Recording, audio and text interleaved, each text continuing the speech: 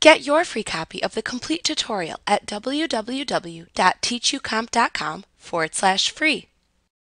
You can also create parameters in your query criteria that will prompt you to enter in the value, which will then be used as the query criteria value for the query before returning the result set. This is tremendously helpful as it prevents many hours of editing and changing query criteria.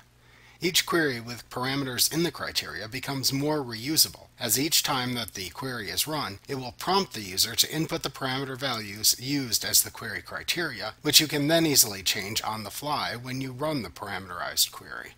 For example, suppose that every day hundreds of donation records were entered into a nonprofit organization's donations database. Let's also suppose that you were responsible for finding all records entered from the previous day and double-checking their spelling accuracy and address information. You certainly wouldn't want to have to sort through all the records in the database tables to find the ones that were entered the day before. Even if you created a query that found the records for the previous day's data entry, without parameters, you would have to open the query in Design View each day and edit the criteria values before running it. Instead, you can create a parameterized query that will prompt you to enter a value for the specified field, in this case something like an entry date field, that the query will then use to find those records that match the value which you entered when you opened the query. To create a parameter query, construct your query as normal. Then click into the QBE grid underneath the field for which you want to set up a criteria parameter. To enter the parameter, type an open bracket, followed by what you want the parameter prompt to display, and ended with a closed bracket.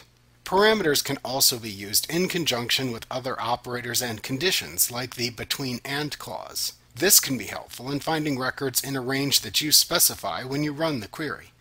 The syntax would be similar to the following: between, open bracket, type the first date here, close bracket, and, open bracket, type the last date here, close bracket. When you run the query, you could then just input the values that you want. Like what you see? Pick up your free copy of the complete tutorial at www.teachucomp.com/free.